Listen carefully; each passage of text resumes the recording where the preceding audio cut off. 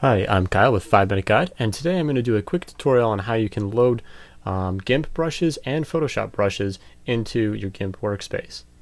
Alright, so I'm using Gimp 2810, and what I'm going to do, that was from previous, so what I did is I have right here Gimp brushes already set up, and I have a brush that's in there, and right now there's no path going to it. I already deleted that.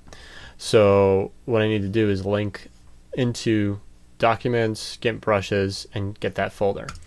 So in Gimp, we're going to go up to Gimp and then go down to Preferences. And then in here, we're going to click on the little arrow next to Folders and then click on Brushes. And then there's this little white tab here that'll open up a new path.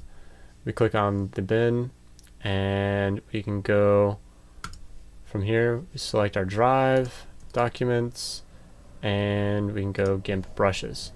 Click OK, and that loads that pathway.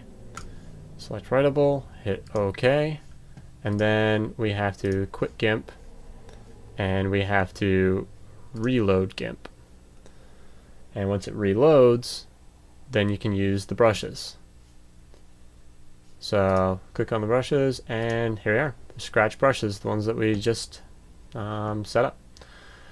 So that's a quick and easy guide on how to set up brushes in Gimp. Hope you enjoyed it. I hope it was useful to you. And if you did find it useful, please subscribe to our channel and check us out at 5minuteguide.net.